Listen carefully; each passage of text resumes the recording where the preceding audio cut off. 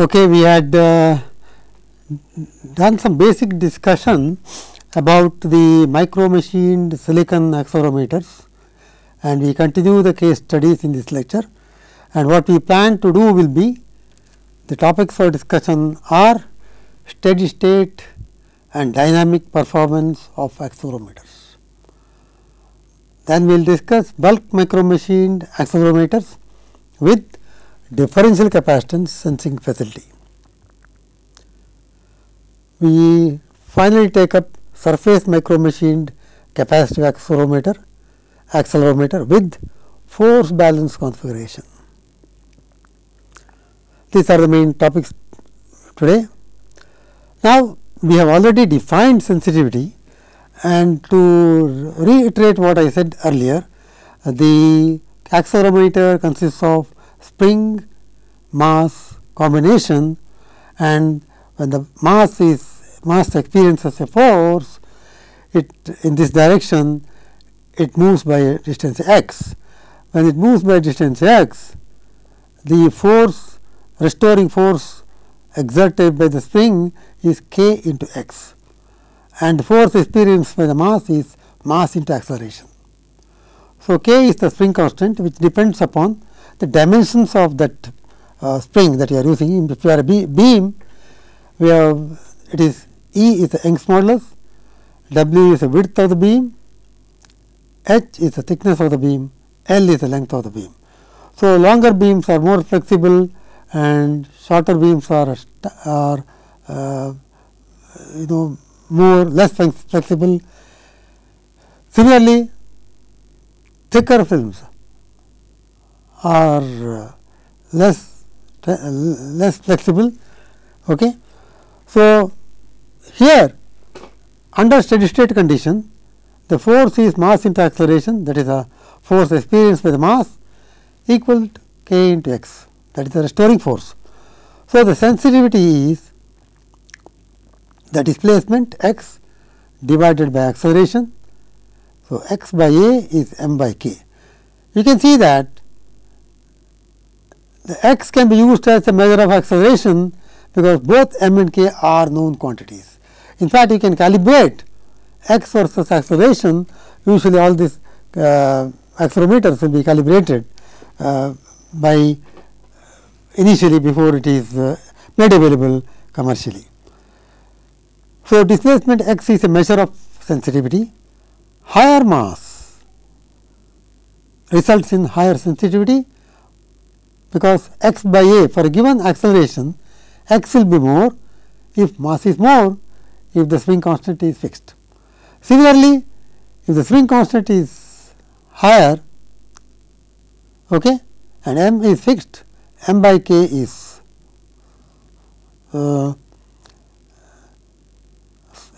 smaller, which means the displacement smaller. So, higher swing constant less sensitive, higher mass more sensitive. Okay, now let us see, just take some examples. I have taken 3 structures called UZ1, UZ2 and UZ3. This is the accelerometer structure that we have discussed last time. It has a membrane, square mass plate supported by 4 beams like this, the sort of swastika connection. Now, comparing the sizes, all the 3 masses have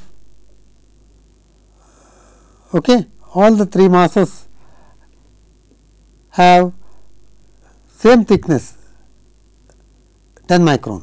T mass is 10 micron in all 3 cases, and the beam thickness H is 20 micron in all the cases. But what is varied is either the mass or the spring length. So, comparing UZ1 and UZ3, you can see L length of the beam is the same in both UZ1 and UZ3, 1.15 millimeter, whereas the edge size of this mass in the UZ3 is 0.52 millimeter, and in the UZ1 it is 1 millimeter. So, what it implies is the first accelerometer is same as third one, except that mass is almost double compared to the third one. So, you can see that for a x by a will be larger in the case of first one compared to third one. And if you compare second one and third one, both are same in mass size, but the spring is smaller in the case of UZ2. That means, it is the it is less flexible. So, the sensitivity of UZ2 will be smaller compared to UZ3. So, what you can see is UZ1 is the highest sensitivity because it is larger than UZ3 because of higher mass, and UZ3 is has higher sensitivity compared to UZ2 because spring is longer here, more flexible. So, you can see that highest UZ3, UZ1, next is UZ3, next is UZ2. So, this is the simulation by ANSYS using to find the deflection. Deflection is x, okay. Deflection versus acceleration g. See Z it is almost linear for even up to about 14 g acceleration due to gravity, which is standard value which you all of us know, 980 grams per centimeter. 98 acceleration is centimeter per second square, okay, 980 or 9.8 meter per second square. So, for even for 14 g from 1 to 14 is linear. UZ1 is highest sensitivity, UZ3 is next, UZ2 is least, because the spring is very small here, here the spring is large, mass is very large. Okay.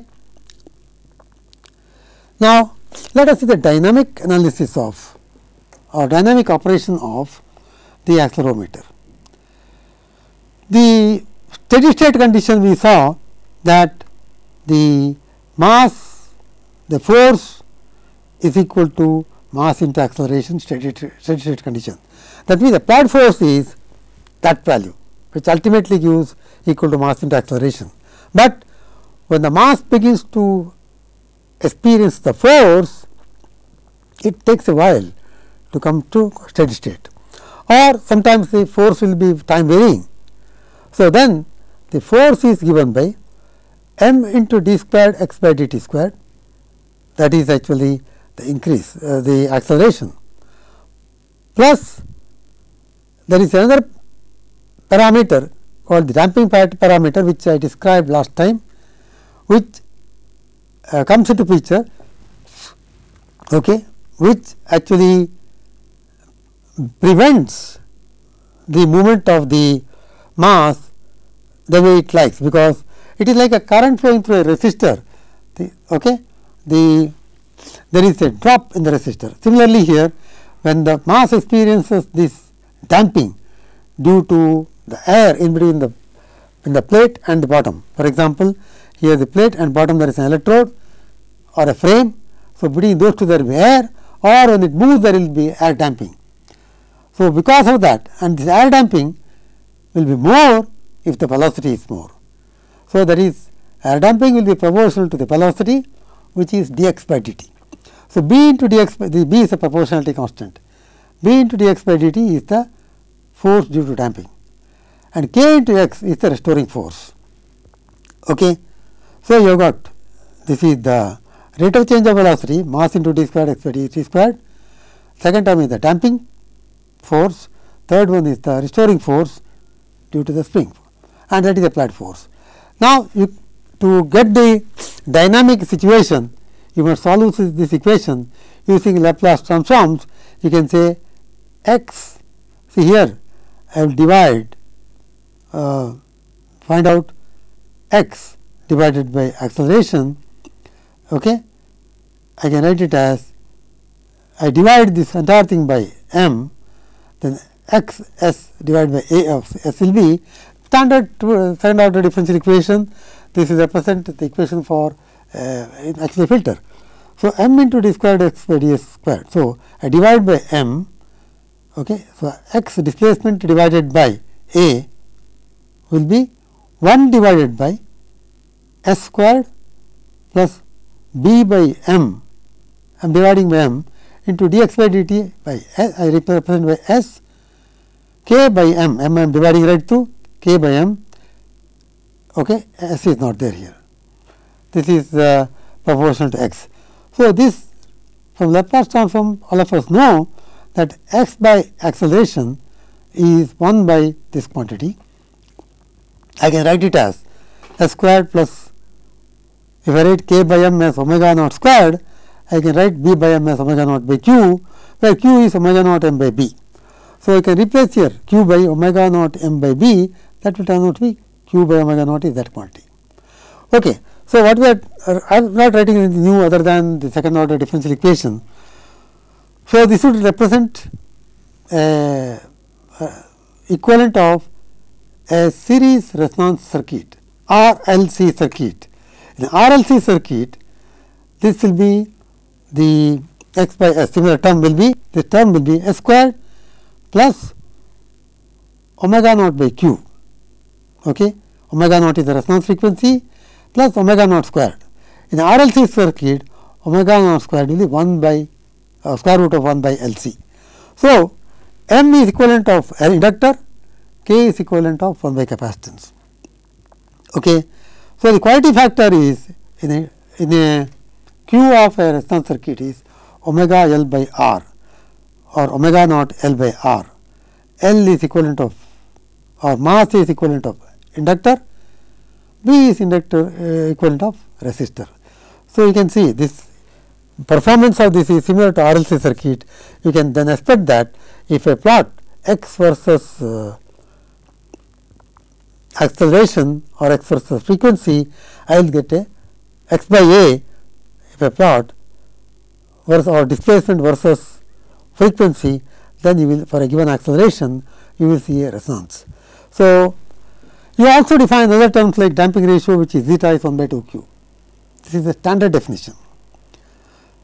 In a RLC circuit also, the damping ratio is 1 by 2 q, q is omega L by R, same as this. Replace L by m, replace R by B. Now, you can see that sensitivity is x by a equal to m by k. Okay. Higher the mass, more it is sensitive. Higher the k, less is the sensitivity. Now, you can see the resonance frequency omega naught is square root of k by m. Higher the k, higher the frequency. Therefore, if sensitivity is higher, m by k is higher and k by m is lower. So, the accelerometers which show higher sensitivity will show lower resonance frequency. So, you have to decide, you will have to in the design have a compromise between the sensitivity and the frequency. So, you can see if I make that frequency very, very low, or if I am sensing very low frequencies like the earthquake, seismic frequency, okay, then k by m will be small, that means m by k will be large, you can have very high sensitivity. You can use big mass for getting high sensitivities. Okay. So, depending upon the application, you will use your approach. The approach will determine whether you want to have a big mass or small mass. Bigger mass for low frequency and high sensitivity, smaller mass for higher frequency, maybe lower sensitivity. You can use amplifier for that. Okay. So, damping various resistances or various resistance is provided by trapped air or gas around the proof mass when it moves. Okay. Now, let us go further. So, this is the damping which prevents the spring from moving in the direction, and the entire equation governing this is the dynamic equation. You can solve it, get the step response, frequency response and everything. Okay. Now, just to sum up what I said, spring mass system, mechanical system is equivalent to RLC circuit. M in that system, M is equivalent of inductor L. The equation is a second order differential equation governing L, R and C. Here the resistance is governing instead of L, R, C, B, M and 1 by K. Okay. So, these two are equivalents. You can use a spice simulator to simulate such a system, because it is RLC circuit. Omega naught is root k by m, and in the RLC circuit omega naught is root 1 by LC. And quality factor Q is omega naught m by B, and the quality factor in this other case is omega naught L by R, because m and all are equivalent. Okay.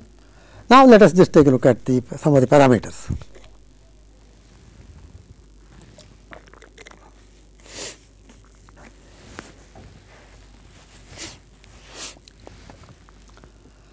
So, as we already defined, sensitivity is one of the most important parameters, that is displacement divided by acceleration, which is decided by m by k ratio. Okay. And spring constant is decided by the dimensions of the beam that you are using. Okay. In fact, I have used this term T and H alternatively. Response frequency is root k by m. Okay. Response omega naught is response frequency into 2 pi. Bandwidth is 1/5 of the usable range. We will see what it means actually. You want to operate the system in the region where the sensitivity is independent of frequency. So, that for all the frequencies of vibration of the accelerometer, you get the same sensitivity. Damping factor, I have not derived this, it will depend upon the coefficient of viscosity. If it is air, that is a number. Then the gap between the mass and the bottom plate, okay, because after all when the mass moves like that down, you will have the air gap. So, smaller the gap, okay, more will be the force exerted on the mass, preventing it moving. So, the resistance will be more, or the damping will be more if the gap is smaller. And B is the, if I take the mass of that size like that, L, okay, L into B is the width, L is the length, LB cubed is proportional to that. So, bigger size, if the mass is bigger, when it moves like that, there is more air trapped in between. So, it is more, it prevents the movement more difficult. If it is smaller, the movement of air will be little distance it has to move. So, that is why the damping factor B depends upon the dimensions of the mass and the gap. Damping ratio of course is 1 by 2 Q, where Q is the quality factor, omega naught m by B is the Q. Okay. So, now let us go further. If you solve that equation, which is the second order differential equation, this equation, if you solve for a step input, okay, depending upon the value of the critical damping ratio, if you give a step input, if it is critical damping, zeta equal to 1, where zeta is actually 1 by 2 Q, Q is omega naught m by B. So, that will just very quickly it will come back to this steady state value, that is step input is 1, that will come to that value. Whereas, if the damping is small, under damped, like RLC circuit, it will go beyond that steady state value, because it moves much quickly, and it will come back to that, it will oscillate, and after a long time it will come to steady state. Okay. If R is not present, it may not even come to steady state, it will keep on oscillating, undamped oscillation. If zeta is more than 1, that is over damped. So, it takes much longer time, it does not oscillate, but it will take much longer time to come to the steady state value. Okay. So, that is under damped, critically damped, over damped. Now, let us see the frequency response using ANSYS study. The same structure which we discussed for sensitivity we will see. We saw, if you remember, just I will go back to that quickly and come back. See, here we saw this one has highest sensitivity, UZ1, UZ3 has the best sensitivity, UZ2 has the least sensitivity. From our discussion, you can immediately tell that this must have the lowest frequency resonance frequency, this will have the next higher frequency resonance frequency, this will be the highest resonance frequency. Okay, let us see that. That is because of the dimensions. So, for this dimension, the K is given by spring constant of this spring is given by Young's modulus into the width, which is 50 microns, into h thickness cubed divided by L. L is that 1.15 millimeter. Everything you express in MKS unit, mass in kilograms and linear dimensions in meters. You do that, K will be in newtons per meter. So, when you use this equation, frequency is 1 by 2 pi root of K by m, use all of them in MKS units. Then you will get this K is 49.97 newtons per meter and mass is this area, which is 1.5 I am sorry 1 millimeter by 1 millimeter, that is 10 to the power minus 3 into 10 to the power minus 3 meters square, into thickness. Thickness is 10 microns, 10 into 10 to the power minus 6 meters. Okay, that is the volume. Density is 2330 kilograms per meter cubed or 2.33 grams per centimeter cubed. So, when you do that, you get a mass equal to 2.33 into 10 to the power minus 8 kilograms. We are expressing in kilograms. So, the frequency response frequency for this is square root of K by m. Okay, you get 7.3. You can see that I have used 4. See, E W h cubed by 4 L cubed is the spring constant of one beam like that. For a one beam, K is E W h cubed by 4 L cubed. There are 4 beams supporting this mass. So, rigidity is increased 4 times. So, spring constant will be 4 times. That is 4 into the spring constant of one swing or one beam gives you this quantity. That is why this 4. So, when you do that, you get substitute for that. This K is the total value. At this in this formula, if I use, I get 7.37 kilohertz. In fact, you can see that this matches with very closely with the one simulated with ANSYS, slightly below 8 kilohertz. Okay. So, that is the bigger mass, biggest mass with the longest beam.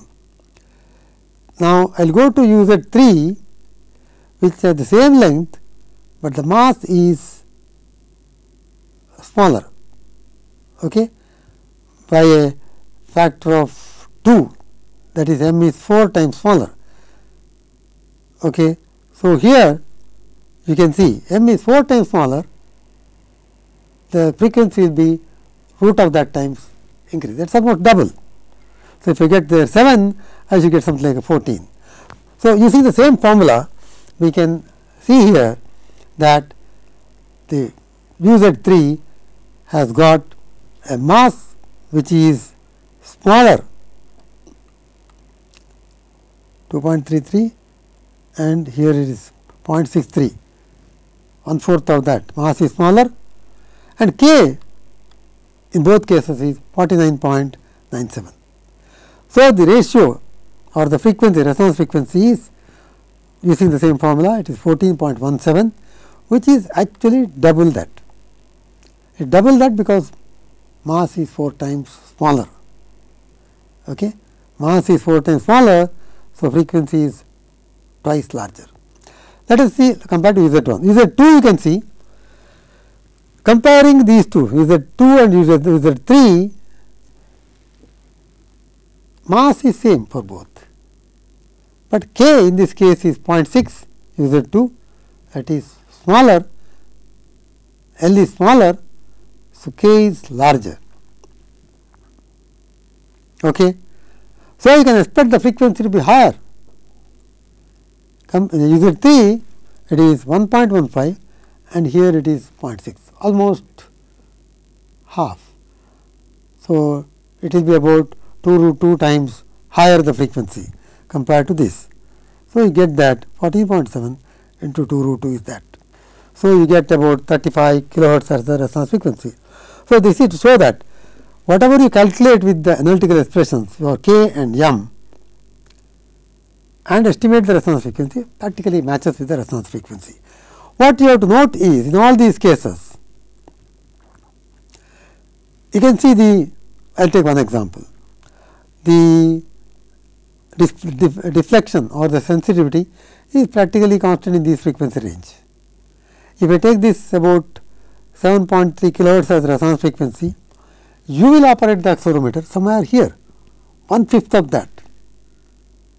Okay, that will be about about here, somewhere here.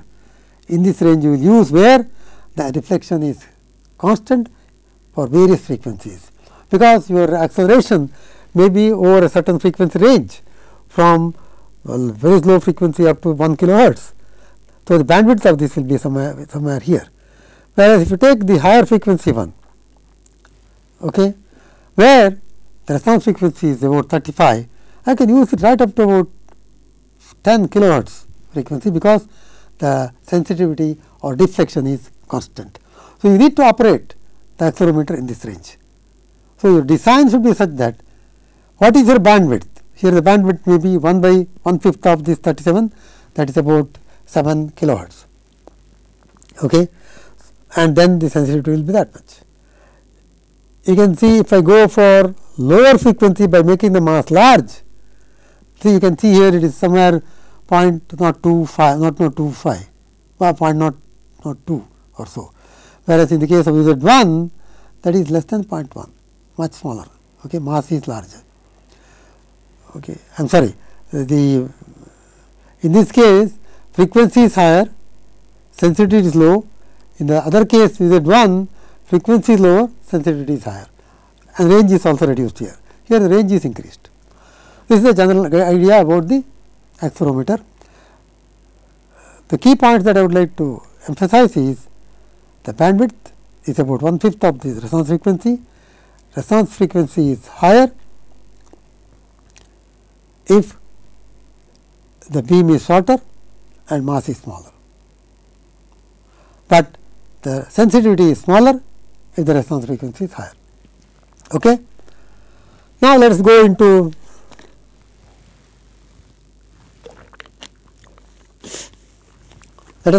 some of the differential capacitance accelerometers. Okay, here I have mentioned, as I mentioned, if you want higher sensitivity and lower frequency, your mass must be higher. In that case, it is better to use thicker masses. Okay. So, bulk micromachine structures are used. This thing is the silicon. You release this mass by, that is a wafer which was there originally. You etch out in this portion, center portion, to reduce the thickness in this region, that will be a beam, and all round the mass, okay, you will etch a groove all round the mass, and the mass is like that. Groove is etched all round, that is all round the groove is etched, and the mass is held by beams of the spring to the main body. So, this mass can move like that, and you can see the other side of the part of this this thing, because here there is a groove here, you will see some portion of silicon on this side frame. That is what you see here. So, you can use this as a differential capacitor, because this is the mass is one plate, and glass can be bonded anodically, which you have discussed earlier, anodic bonding of glass onto silicon here. I am not going through technology of that, I am giving you final structure. There will be metal contact here. How you take the connection out, I have not described here, but this is a schematic diagram. So, this mass is the one which can move up or down depending upon the force that it experiences. Supposing it gets deflected up, then the gap between the top electrode black here, the fixed electrode, and the mass goes down, capacitance goes up. The capacitance between the bottom electrode and this mass will decrease, because the mass moves up, therefore, the capacitance between the two decreases. Now, you can actually make use of this type of two capacitors by applying a voltage plus V to this and minus V to this one. plus V to the top electrode minus V to the bottom electrode, then the voltage at the center will be C1 minus C2 divided by C1 plus C2 into V. So, if C1 equal to C2, the voltage at this portion is 0. Now, when it deflects up, C1 minus C2 goes up, there will be voltage developed here. Okay? So, you can make use of that voltage electronically sensitive, we will see later, apply certain voltage to electrostatically push it backward. Find out how much you apply. In fact, this will become clearer when you go through the entire analysis of that. So, what you do is when it deflects up, apply voltage to this electrode with respect to the other electrode or with respect to ground, so that the mass moves down back to the original position. How much voltage applied to push it back is a measure of the force experienced by the mass. Because it has moved up due to the inertial force, you use electrostatic force to pull it down. When the electrostatic force is equal to the inertial force, it has come back to the neutral position. So, you can measure the electrostatic force, which is a measure of the applied force. The advantage of that is you can use this for the wide range of accelerations, because even at high accelerations the deflection will be minimal, because you are applying electrostatic force continuously to push it back. Okay. This is silicon and glass, but some problems are there with use glass and silicon because of bit of thermal mismatch, stress, etc. So, you can make all the 3 layers by silicon like this. This is a silicon sample wafer in which you have used bulk micron machining technique. You can see this shape is because of the KOH etching from top side and bottom side.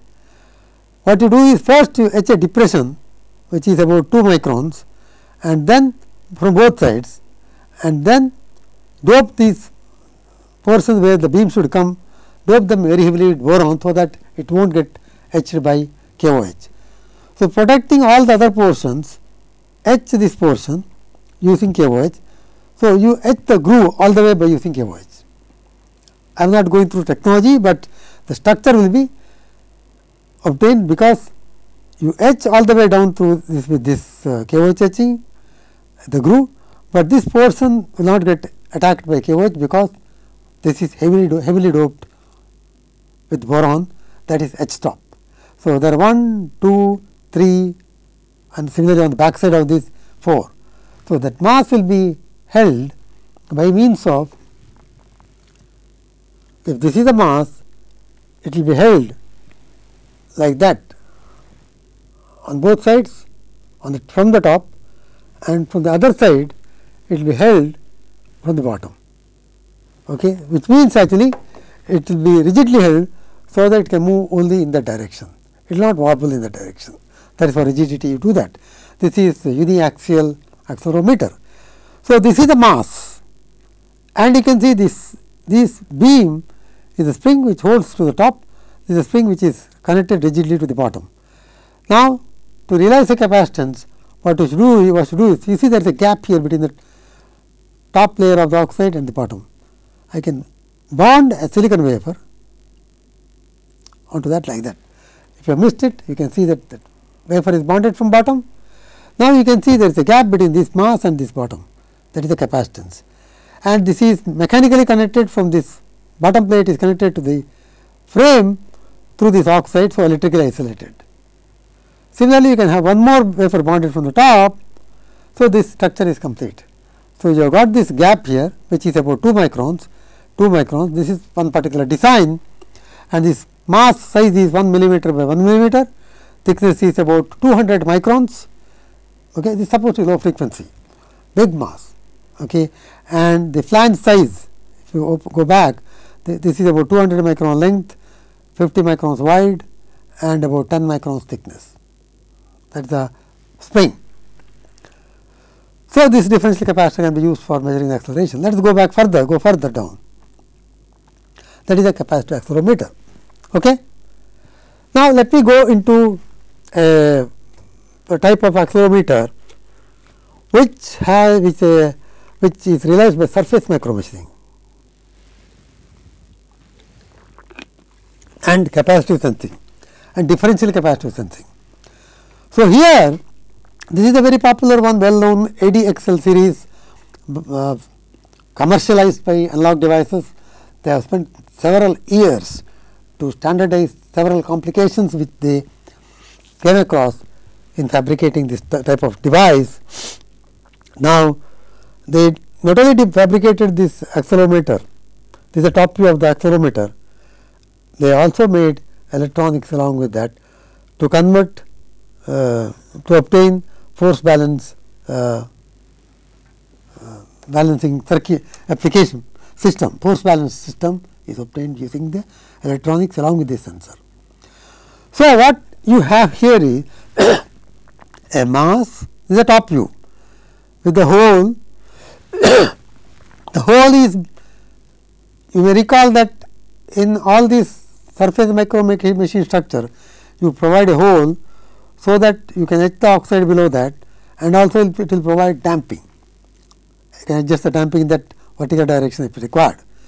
So, this color here light green, this is actually the proof mass, that is the seismic mass, the mass of the spring mass system, and the mass has got these 1, 2, 3 coumbs on both sides, 6 coumbs which are shown, fingers. The mass has fingers on both sides and the size of the mass is about 40 microns wide, 380 micron length. This is that for your information, that type of ADXL 50 series. Okay. And you have got this mass supported by means of these 1, 2, 3, 4 beams which act as flexible flanges anchored in these black regions, 4 regions. That means, the mass cannot move in that direction, but mass can move in that direction because it is anchored there. So, when it is subjected to acceleration, the mass can vibrate in that direction. Now, you can see these fingers are movable. These I have shown only 6 fingers supported by the mass, and these fingers are actually, there are 46 in the actual design, 46, and the width of that is about 4 micron. Gap, okay, in between the 2 fixed beams, there are 2 rigid or fixed combs. They are anchored, they are not movable. A and B are the longer one and shorter one, they are the 2 fixed beams. So, what happens is, when this mass moves to the left, okay, you can see this, take a look at this B here, B is fixed and the mass moves to the left, okay, the gap between B and this particular finger goes up, that means the capacitance between them goes down. Okay. Now, that is because the gap between the 2 is decreasing. Similarly, A is fixed. So, if the mass moves to the left, the gap between the moving finger and this fixed finger A reduces, so that capacitance goes up. Okay. So, if the mass is moving towards the left side, the capacitance between the finger A and the moving finger goes up, capacitance between the finger B and moving finger goes down. Now, what is done in this design is, all these fingers blue, which are actually marked A, I have shown only 2 of them, they are connected together. Okay. Now, between finger A and this mass, there is a capacitance. Okay. Similarly, this finger A and this mass, there is this capacitance. So, lump put together, I can put it as a capacitance C1 between A and the mass. Mass is that fingers, between A and the mass, that is between A and the fingers totally put together, there will be a capacitance C1. And you can see, if the mass moves to the left, the capacitance between A and the mass, if the mass moves to the left, capacitance between the gap between A and the mass goes down, therefore, C1 goes up. Similarly, all the shorter fingers which are fixed, marked B and marked by red, they are all connected together like this, and the capacitance exists between the B and this moving finger. Each of them has their capacitor between the moving finger, that is the mass, that is C2. So, if the mass moves to the left, the gap between the B and the moving mass increases, C2 decreases. So, here this is a lumped equivalent representation. Mass is movable one because of this one, these two are rigid, this moves to left, capacitance C1 increases, C2 decreases because the gap increases. Now, let us see how this is made use of for, so that is the principle of the capacitor. When this experiences a force to the left, okay, one of them increases, other one falls. So, the theme is to bring them back to the neutral position and find out how much voltage you supply to bring them back to the neutral position, and that will give you how much electrostatic force you must apply to bring it back to the neutral position, and that electrostatic force exactly neutralizes, compensates the applied force. Okay. Now, let us just take a look at the structure.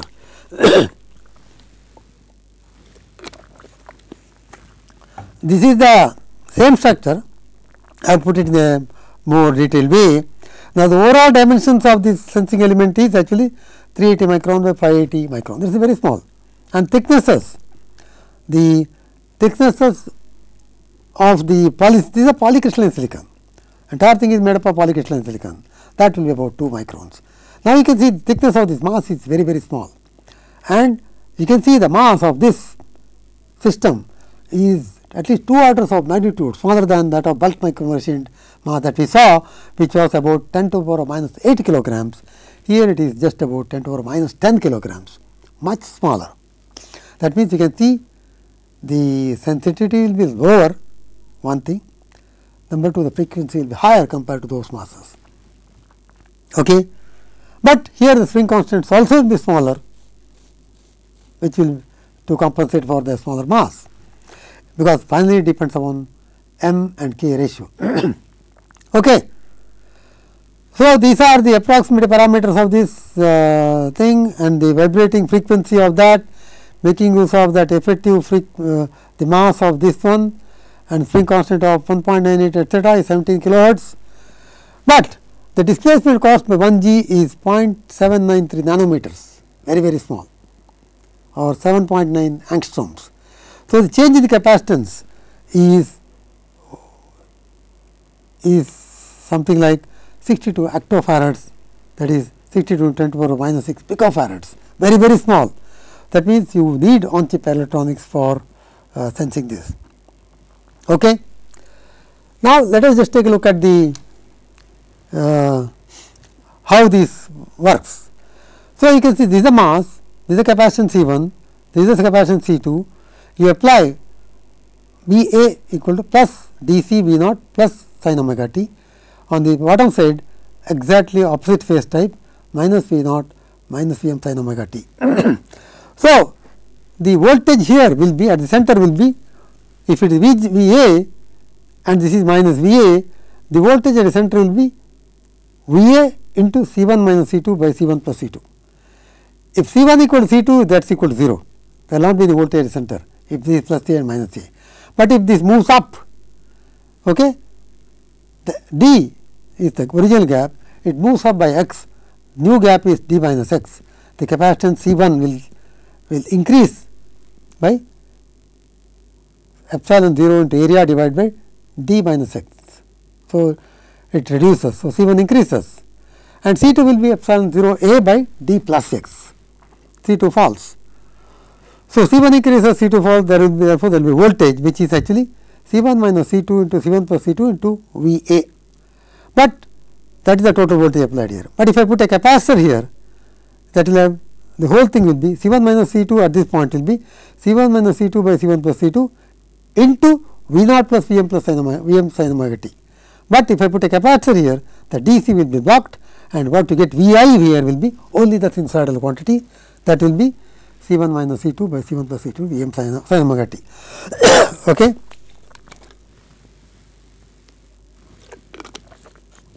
Now, what you do is you amplify that signal and demodulate it, convert it into a DC, okay, you get a feedback voltage here. So, that feedback voltage will be actually, because demodulator, it will remove the AC component, and then you will get, through this you will get a feedback voltage, which is actually,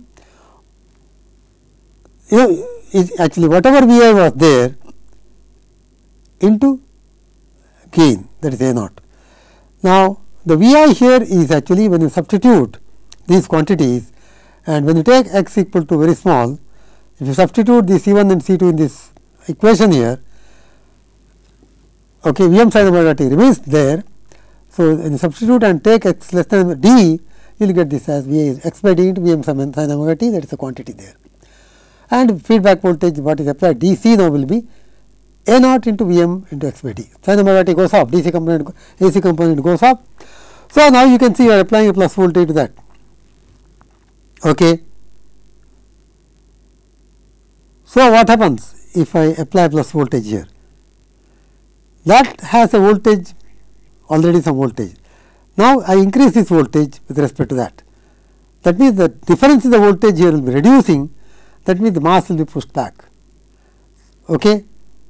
So, if I apply plus here, this is minus, the difference in the voltage will increase, therefore, this will be pushed back.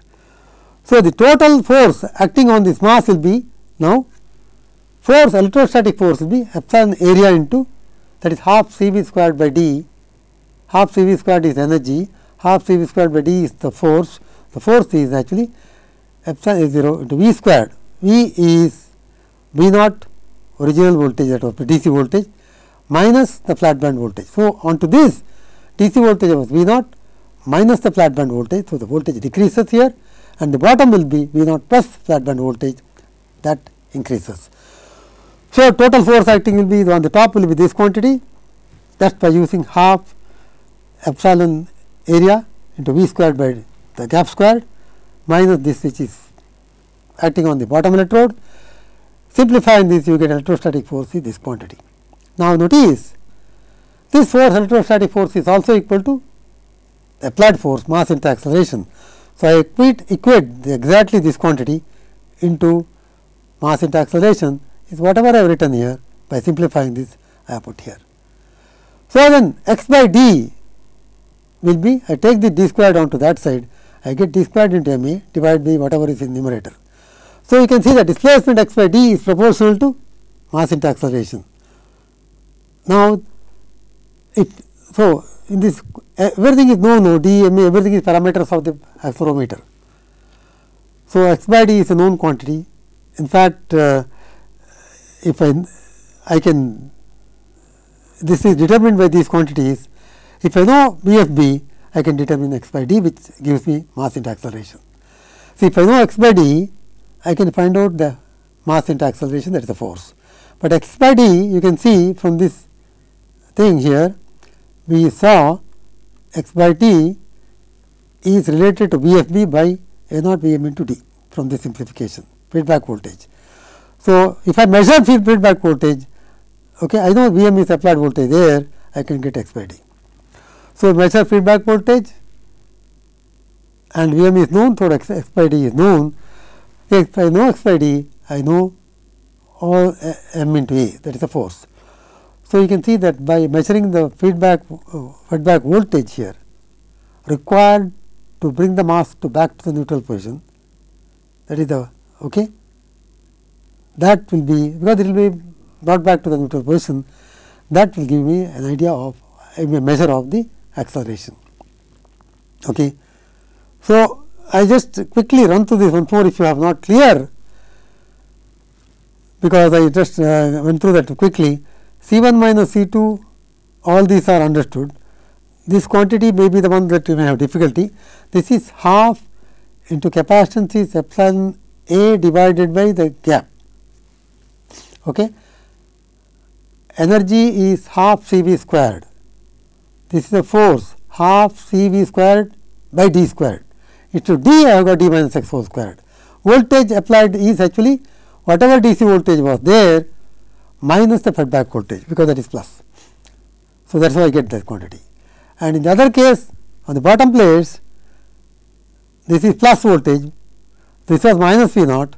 So, the voltage that is applied is the force acting is minus V naught plus VFP. The difference is sum of the two, minus, this is minus, this is plus. So, difference VFP plus V naught, VFB plus V naught divided by d plus x whole square. Okay? That is why I get this one, and I simplify this, you get this entire thing like this. Okay. Now, I will just go through this here. So, using this I have found out, just running through this again, this is electrostatic force, this is equated to mass into acceleration, that is what I have written here.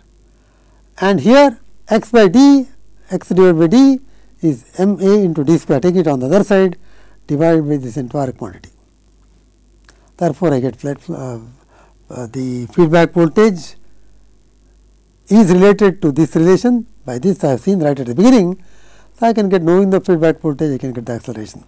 So, feedback voltage VFP is in directly proportional MA, it can be used as a measure of acceleration. Okay. Now, let me just go through the applications very quickly.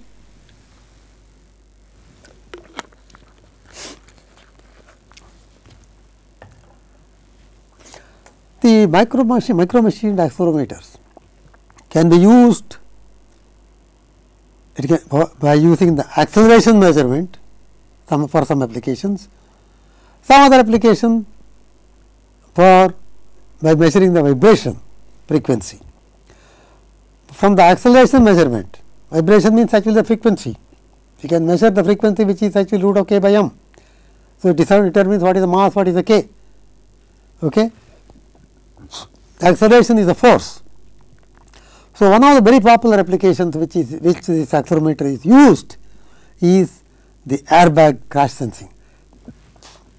In most all the cars in America, they have these accelerometers which are used to deploy air balloon, which will airbag, not airbag means air balloon, which will just open up when the car just decelerates or accelerates quickly, or when it just hits and comes to abrupt rest.